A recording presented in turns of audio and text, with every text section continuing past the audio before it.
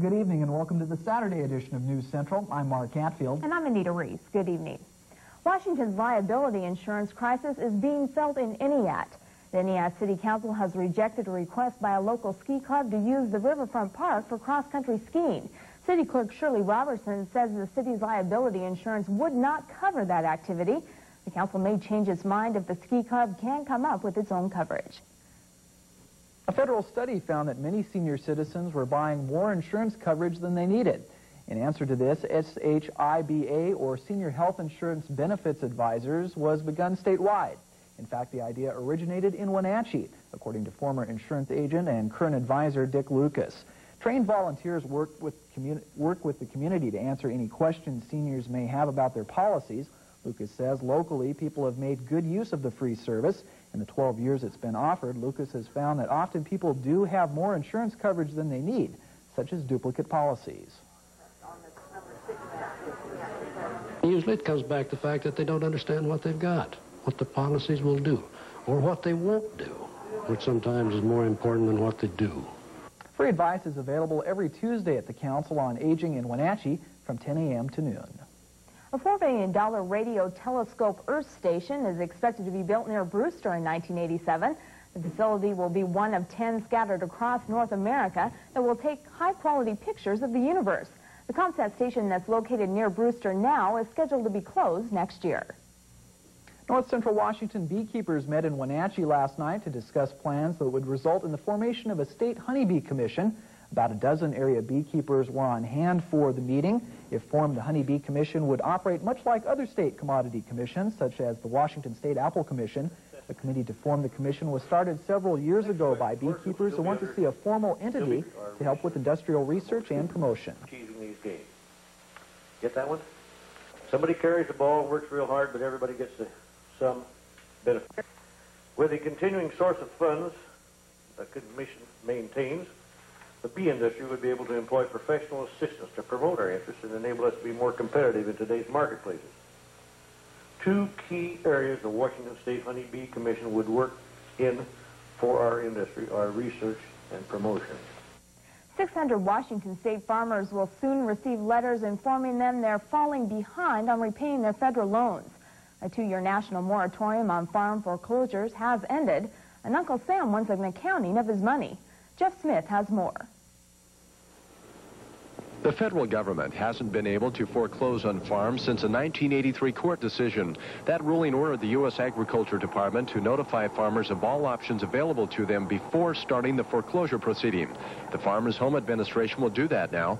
Farmers will be given 30 days to decide between such things as deferring some payments to the worst-case scenario, selling their farms or simply turning them over to the government. We do not expect a mass foreclosure for sure, and we would think that the sales caused by the action would be minimal. Aldea says the FMHA will do everything within its power to keep farmers in business.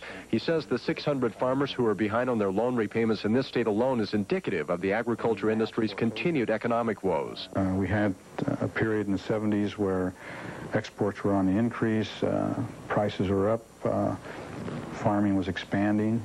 In the 80s, the exports were reduced substantially. The land prices started to fall, and I think people found themselves, in some cases, owing more than their farms could produce.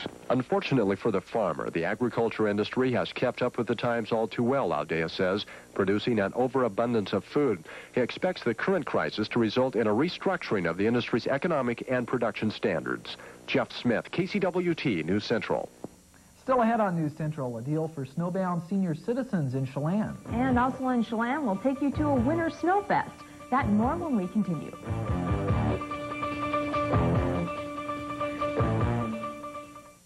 Do you know what the best-kept secret in automobile ownership is in North Central Washington? These experts do. Mobile beyond mortal expectation. Auto Week magazine. It's a vehicle destined to breed the ultimate complement. Imitation, sports car graphic. The car for those enthusiast drivers who hunger for a sports sedan with that extra edge provided by all-wheel drive, road and track. Driving an Audi is a totally satisfying ownership experience, no matter what the road conditions are, dry, wet, icy, or covered with snow. The spirit of Audi enables you to travel North Central Washington wherever or whenever you want to go, with style and flexibility manufactured for your driving pleasure and comfort. And the best kept secret? This could be yours for as little as $223 per month. So experience the Audi partnership at Wenatchee Volkswagen Porsche Audi. And don't worry about the weather. Just concentrate on where you want to go. Hi, Susan. Barely right with you. Can I get you a cup of coffee? At It's Your Hair, everyone is treated as an honored guest. We have a collective commitment to building self-esteem. We realize the importance of looking good and feeling good.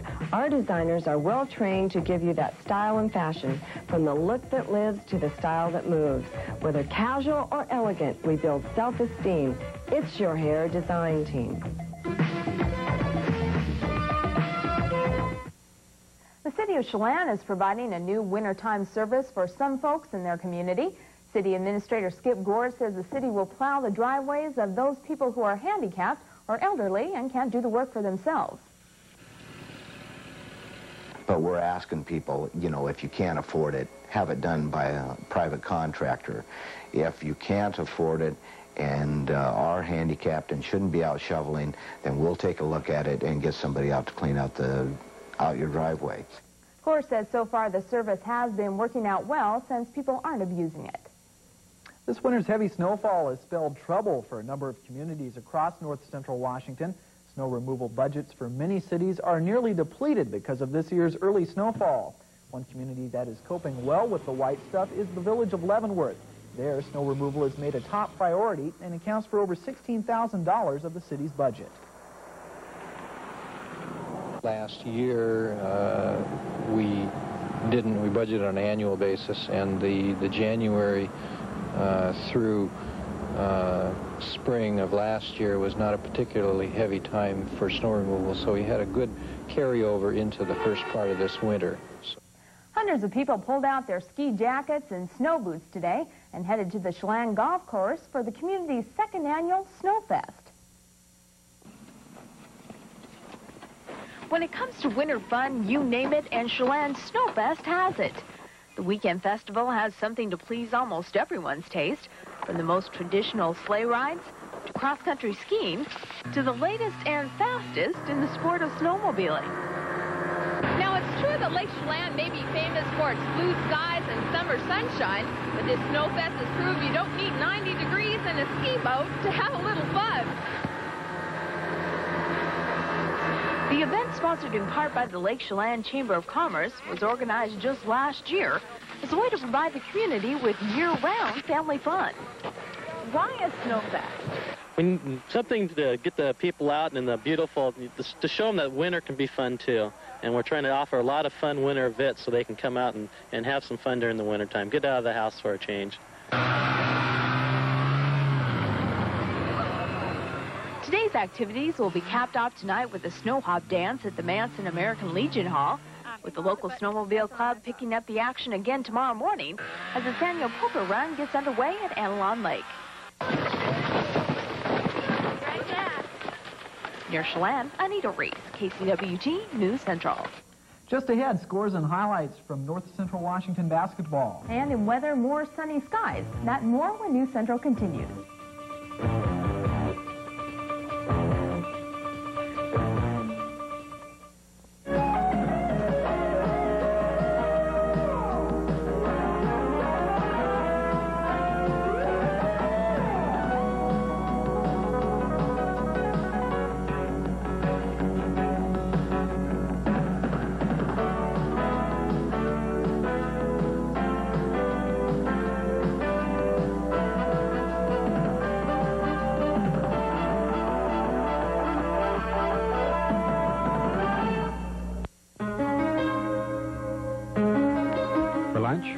Cocktails, dinner, anytime.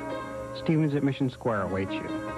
Enjoy Stevens Lounge for relaxing after work with friends while you sip your favorite beverage, taste complimentary samples from our menu, or try our delicious appetizers. We invite you to be our special guests where you'll experience simple elegance at quiet prices.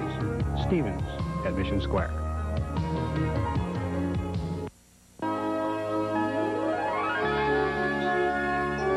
My like a fine Swiss watch. The elegance of a strand of pearls. The sophistication of diamond earrings.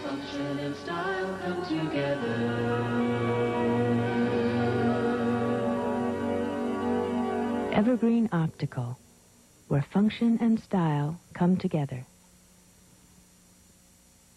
In a game just seen on KCWT, the Cougars of Washington State seesawed back and forth all game long, even went into 2 overtimes before losing to the UCLA Bruins 81-80. The Cougars playing in only their second Pac-10 home game of the season this afternoon. Washington State spending better than 2 weeks on the road before coming home to face USC last Thursday. The Cougars played 11 of their first 15 games on the road and were indeed happy to be in the Palouse hosting the Bruins today, despite the 1-point loss to UCLA. Another Pac-10 score to pass along, the Washington Huskies coasted to a 91-76 win over the USC Trojans this afternoon. Chris Welp and Greg Hill each had 20 points for the Huskies. The Eastmont Wildcats took a couple of quarters to get warmed up on the home court last night against Ellensburg, but used a strong fast break sparked by an opportunistic defense to give Eastmont a 56-39 victory over the Bulldogs. Wildcats up by 4, not for long though. Ellensburg's Todd Wilbur cuts the lead to a basket as he hits from baseline left. That's as close as the Dogs would get as Eastmont starts a run. Barry Rinsberg hits this foul line jumper. Later Jim Hill on the feet from Andy Erlandson. Wildcats go up by 9 points. Bulldogs try to keep pace. Nice effort by Brian Calvert, who comes up with 2, but it's too little, too late as Eastmont pulls away down the stretch. Cats win at 56-39. Their next action this evening against Othello. They have one very good scorer by the name of Rob Hatfield. We'll have to control him, and then we'll just have to be able to control our own offense a little bit. Lots of boys' scores from last night to share with you. Once again, the Wildcats beat Ellensburg 56-39. The Wenatchee Panthers won in the Basin. They beat Moses Lake 58-50. The Panthers face unbeaten Walla Walla on the home court this evening. Tip-off is at 8 p.m. The Tigers defeated Cascade last night 50-40. Gary Hagee had 13 points for Ephrata. Down the road in Kashmir, the Bulldogs had no trouble with Quincy. Chelan beat Lake Roosevelt 50-41. Cooley Heartline ran up 83 points on the way to a victory against Thorpe. Liberty a winner as well. They beat Entiat 66-35. Mansfield no contest against Wilson Creek. Ray Peace had 21 in that massacre. Pateros a similarly easy win over Manson. Waterville a big winner as well. Omak 73, Okanagan 60. And finally, Tenasket defeated Oroville 71-61. John Maple and Kelly Smith had 15 apiece for the Tigers. The girls saw action as well last night in the Big 9 Conference. The Wenatchee Panthers played host to the Chiefs of Moses Lake. Action here in the first quarter. Wenatchee leads 10-9 until the Chiefs' Polly Zamora hits the lay-in. Moses Lake goes up by 1. Wenatchee comes back on the break. Keisha Cantrell with the layup for the Panthers, but on the very next play, Moses Lake catches the Panthers napping. Mary Ann Garcia with the fast break hoop for the Chiefs. Back and forth it will go. Tammy France hits a baseline jumper for Wenatchee. Chiefs led 17-14 midway through the second quarter, but Keisha Cantrell's basket with just 37 seconds remaining give the Panthers a 57-56 victory over Moses Lake. Turning to the girls' scoreboard, once again, Wenatchee over Moses Lake by 1. Eastmont won on the road against Ellensburg. Bridgeport a 40-34 winner over Brewster. Liberty no trouble with Entiat. Wilson Creek posted a 6-point win over Mansfield. Manson 55, Pateros 41, and finally Waterville was a 54-25 winner over Soap Lake. Turning to the NFL, 4 teams square off tomorrow, each playing for the right to represent their conference in the Super Bowl. In the NFC, the Bears host the Rams in Chicago, while in the AFC, the Dolphins entertain the Patriots in the Orange Bowl. Mark McKay has more. The NFL is one day from knowing who the Super Bowl contenders will be. In the AFC Championship game, New England hopes to do what 5 other clubs have not been able to in the past. That's beat Miami for the conference title. Sunday's game is not only the biggest for the Pats in many years. Well, it's the biggest game we've played this week, you see. And I'm not trying to be funny, but it is, we've been in this situation now going on 6 months.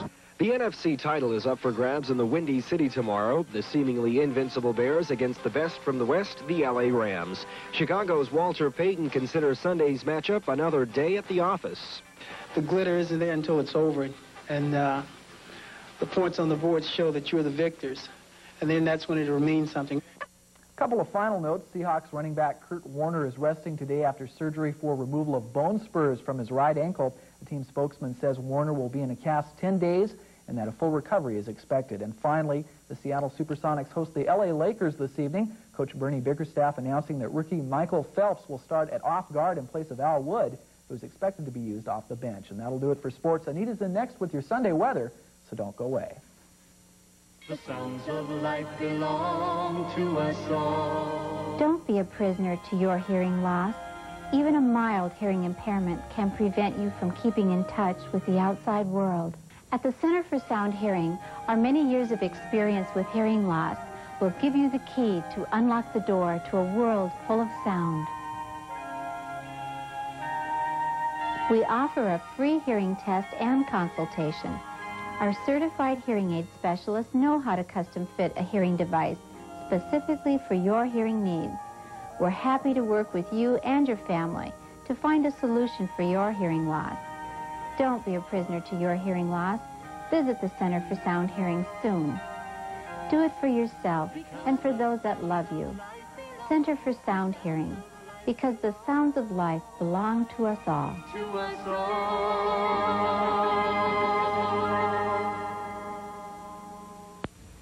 It's Davis Furniture's fantastic January blowout. It's the biggest sale of the year. Save up to 62% store-wide and get a free brass key rack. Time is running out. Put no money down and make no monthly payments until April of... We're holding nothing back. Get $1,000 worth of instant credit. Hurry before it's all over. This weekend, get super savings and great terms at Davis Furniture, Central Washington's largest furniture center. Well, I hope you had a chance to be outside and catch some of today's sunshine and blue skies, because all across north central Washington and throughout the state, for that matter, seem more like March or April than the middle of January. Currently at Pangborn Field, it's 26 degrees and the barometer is steady. Our dew point rests at 25 degrees. That puts our relative humidity at 96%, and the winds are currently calm. Well, if you liked what you saw weather-wise today, we have good news ahead, because except for a few high clouds, we can expect more of the same tomorrow. High pressure has kept most of the clouds out of the region, allowing lots of sunshine to prevail. A frontal system off the coast will begin moving in Sunday, so clouds will only gradually increase tomorrow. Sunshine again tomorrow should help maintain our mild January temperatures, and the winds will remain light, all adding up to a great day to head to the ski slopes. Currently, or checking in, that is, with temperatures on the west side of the state today. Conditions remain fair, with readings jumping up into the mid to upper 50s. It wasn't your average January day in eastern Washington either, with many readings in the lower 40s. In fact, Wenatchee reported a high today 8 degrees above the average, an unusual feat this winter at least. Our regional outlook for north central Washington calls for increasing areas of fog and low clouds tonight, lows between 20 and 25 degrees. Morning fog and a few clouds tomorrow as well, with highs between 35 and 40. In the Okanagan, look for mostly cloudy skies tonight with lows near 20 degrees. Partly cloudy tomorrow with highs reaching into the low 40s. In the Basin, look for the clouds to move in tonight with lows in the mid-20s. A few high clouds tomorrow, otherwise warm and mostly sunny, highs near 40 degrees. The extended outlook for north central Washington Tuesday through Thursday calls for an increasing chance of fog and low clouds. Look for a chance of freezing rain or possibly snow late Tuesday. Highs in the 30s, lows between 20 and 30 degrees. Well, if you're planning on traveling across our state's mountain passes this evening, you shouldn't have too much trouble. Both Stevens and Blewett passes are reporting ice and slush in places, and snow tires are advised. The skies are clear on all of the passes, and the road is bare on Snoqualmie Pass. Well, that'll do it for weather. Up next, the WSU Cooperative Extension Report. Joining us tonight on the Cooperative Extension Report to talk about rabbits as a 4-H project is Cooperative Extension Assistant Melody Hansen. Melody, why do people choose rabbits as a 4-H project? Rabbits make, to begin with, very nice pets. You can raise them in the house, and they can be trained to a litter box, and you need to be careful that they don't chew on your wires or your furniture. They are easy to raise. They're usually quite easy for kids to handle. They are nice to keep in an area where you can't keep larger livestock.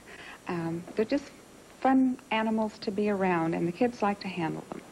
Can a 4-H'er make a profit from a rabbit project? Absolutely. They can grow rabbits for couple different reasons and make a profit on them. They can raise them for meat.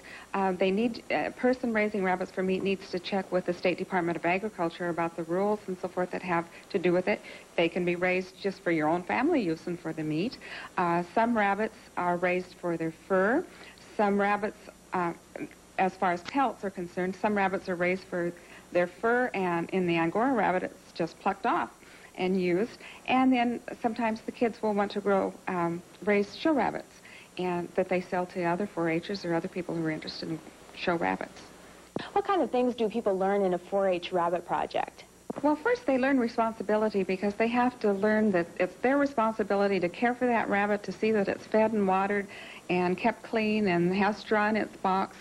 And so that's a real important thing they learn. They learn about rabbits in general. They learn about the parts of the rabbit and the inside and the outside of a rabbit and what's all there.